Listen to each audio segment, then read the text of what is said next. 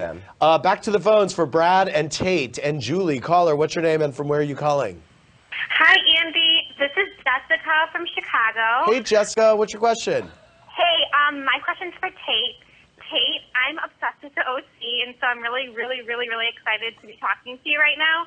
But I was wondering who the biggest diva was on the OC. Biggest diva on the set. Well, that's definitely Misha. Misha. I mean, she was pretty nasty. She had a terrible reputation. Yeah,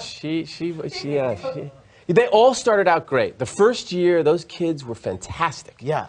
And then they just, all of them just fell apart. Wow. It was really, yeah. By the way, I was totally bullshitting about their reputation. I had never heard that. I was like trying to go to you. Sorry. And you went I'm for sorry, it. I totally fell for it. God, See, I'm not Canadian. I'm not. I know. No, that's so good. I like it. Do you know what the best part of the OC was? What? Is every single scene with Misha started out like this.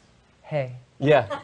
Really? Yeah. Every single No, but they did. But there was a lot of drama. I do remember that there was a lot of drama around that show. Yeah. It was tough. Those kids became, and I've seen them since, and they've been like, "Whoa, I'm really sorry." Right, of course. Really, Was it because they really just became super famous, all of them immediately? And I mean, anybody in that situation. When I was first starting out, and you first get fame, you're so insecure.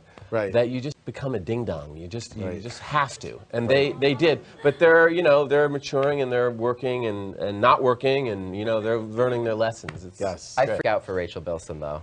Yeah, I love her. She's a cute machine, and she's so sweet. She's a sweet girl. She is. I have to say, I think Minka Kelly. Not to keep bringing it back to Minka You're Kelly. obsessed. No, I am. I just love her from Friday Night Lights so much, and I think she is a cute machine to me. Anyway.